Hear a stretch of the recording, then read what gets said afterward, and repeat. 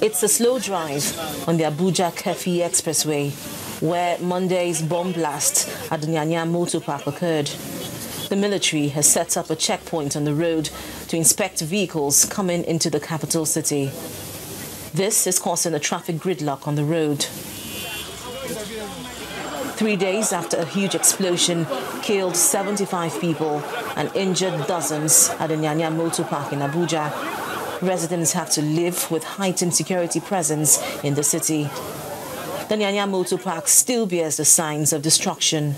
Government officials continue to visit the motor park to see the level of destruction. On our part, we will look at the possibility of ensuring that now that we are still working on the FCTA statutory budget, we're going to make enough funding for security.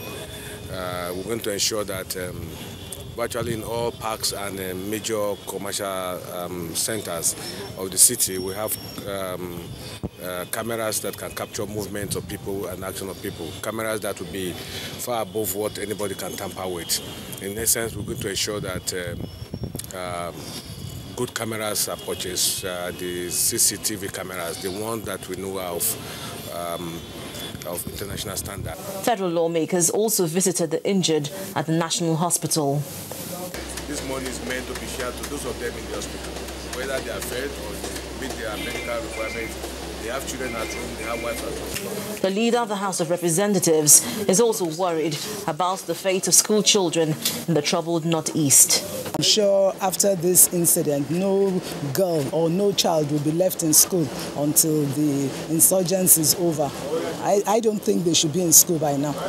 Monday's explosion at the Nyanya-Motor-Park is a reminder to residents of the Federal Capital Territory and Nigeria at large that the war on terrorism is far from over. Linda Akibe, Channels Television News.